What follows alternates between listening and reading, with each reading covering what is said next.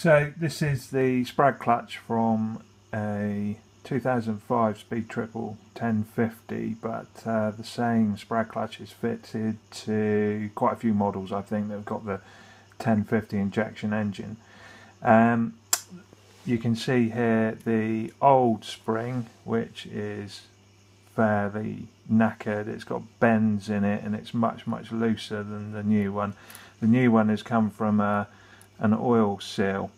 You should just be able to see the retaining area on the Sprag itself, which the spring goes into, and the whole assembly all fits back together and should work you know, exactly as it did before.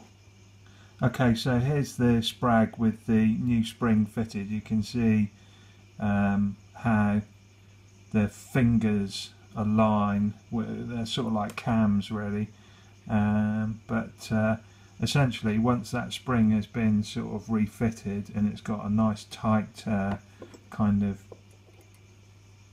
spring to it, you can just simply, and so here's the actual casing removed from the engine.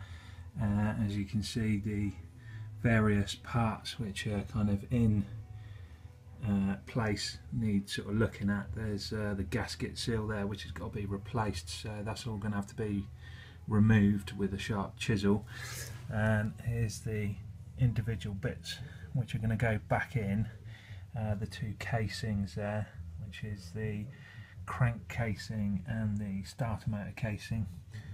And there's the Sprag repaired, and all the engagement gears, which you should check to make sure that they haven't been damaged in any way.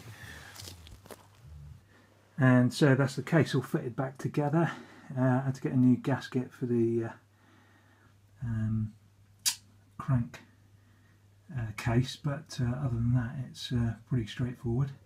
So I'll just try and start the bike now.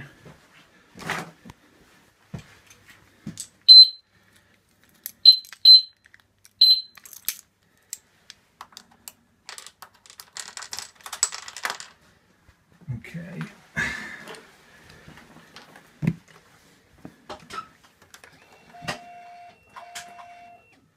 They're in neutral.